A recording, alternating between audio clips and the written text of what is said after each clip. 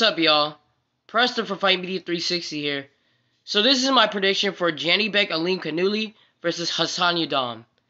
So yeah, I think Janibek Alimkhanuly is going to knock out Hassan in the first round. I'm not gonna say early rounds because I'm pretty confident he's gonna knock Adam out in like one round. What I think it's like of his right. I think it's his right hand who was his power shot. I think, I'm not sure, but like if he lands that one power shot to the face of Adam, he is going down and he's gonna get knocked the hell out. So yeah, so that's my final prediction.